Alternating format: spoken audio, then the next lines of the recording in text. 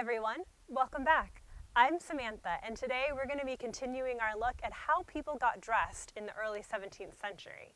Specifically, we'll be looking at the clothing of a common man here at James Fort with the help of my friend Sammy.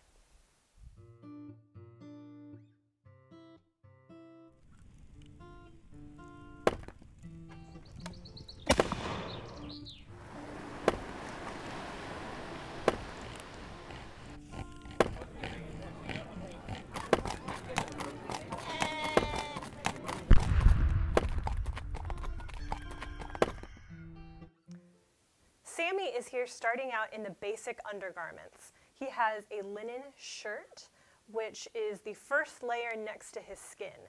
It reaches below his knees because during this period, men and women don't wear any lower sort of drawers or undergarments on the lower body. It's the shirt that serves as the undergarment for both the upper body and the lower body, so that's why it's long like that. As I said, it is made of linen, so it's absorbent. It can absorb the sweat and oils of the body as he's going throughout his daily tasks, and then he can put on a new shirt, and that's how he'll keep his body clean. He also has stockings that cover his legs here, and they're held up with garters. Since we don't have elastic in the 17th century like you might have in your socks, we need garters to help those stockings stay up. And Sammy's also going to want to put on his shoes.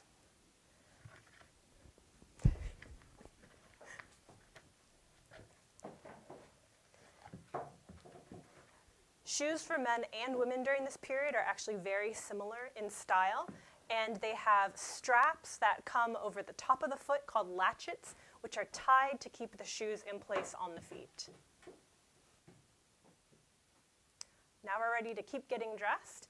The basic clothing for men consists of breeches, which are the covering for the lower half of the body, and a doublet, which is the fitted upper body garment that is really common for men.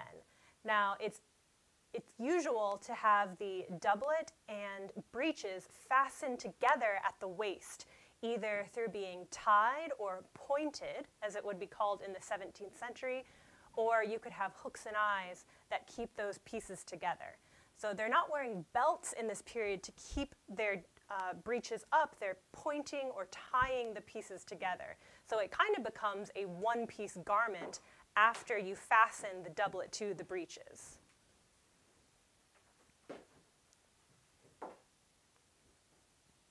There are many different styles of breeches that are popular during this time period. They can vary in their length or how full and gathered they are. Sammy is wearing a style of breeches called Venetians, which are full and gathered at the waist, and then they taper a little bit down to the knee. And this was a really common and popular style in the early 17th century. His breeches fasten with buttons to keep them up, and then he's going to put the doublet on.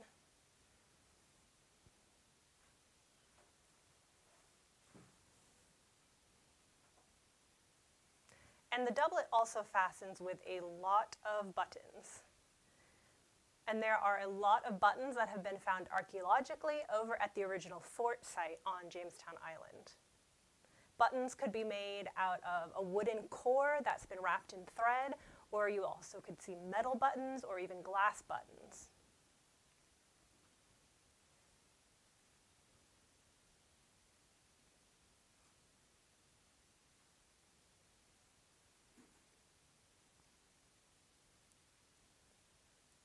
Sammy's doublet and breeches are made out of wool, which was a very common fabric for clothing in the early 17th century.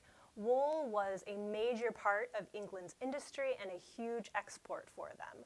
And it's also a very practical fabric because it's very durable and it can help regulate temperature, whether it's warm or cold, because it insulates and it breathes really well. On a colder day like today, it's going to be great for keeping Sammy warm.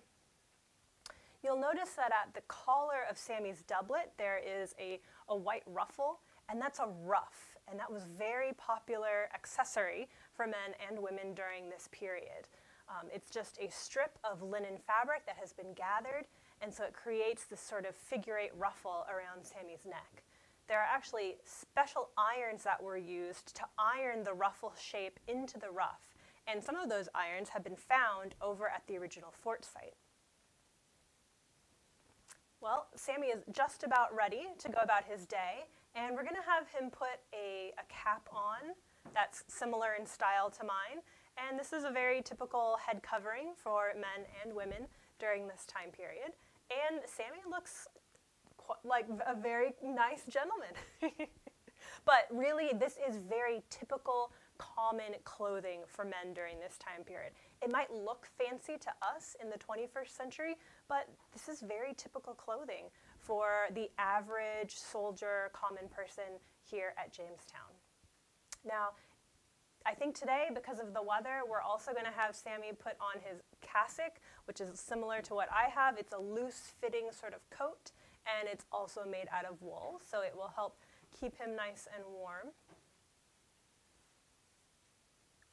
It's important to remember that during the early 17th century, they had a climate that was quite a bit different than the one we have today. They were actually experiencing a little ice age, so the temperatures were quite a bit cooler than we're used to. So wearing wool and layers of wool was really important.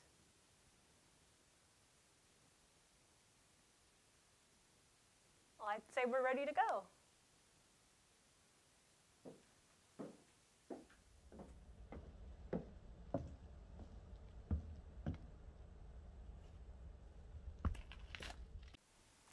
We hope you enjoyed that look at 17th century men's clothing. Be sure to check out our other videos in this series and on other topics relating to life in the early 17th century and 18th century. You can also find us on other social media like Instagram and Facebook. Be sure to like and subscribe.